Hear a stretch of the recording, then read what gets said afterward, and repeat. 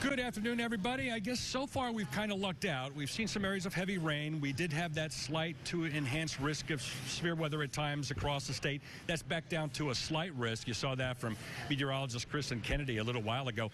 We are live at the Benton Kroger Marketplace. That's the one on I-30 at Alcoa Road. We've got folks here from the Saline County Emergency Management, CJ Engel, as well as National Weather Service. This is Tabitha Clark. And Tabitha, you guys are the basically brains behind these radios. You're the ones that have the transmitters up all over the state.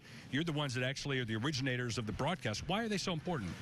Well, you want to be able to get those warnings as quickly as possible, obviously, to give yourself the most lead time. So anytime that message goes out, it goes right to those radios. So it's the most dependable way to get that information. And, you know, these are all automatic, at least the ones we've got here at the Kroger from Midland Weather Radio. And they sound an alert. They start talking to you.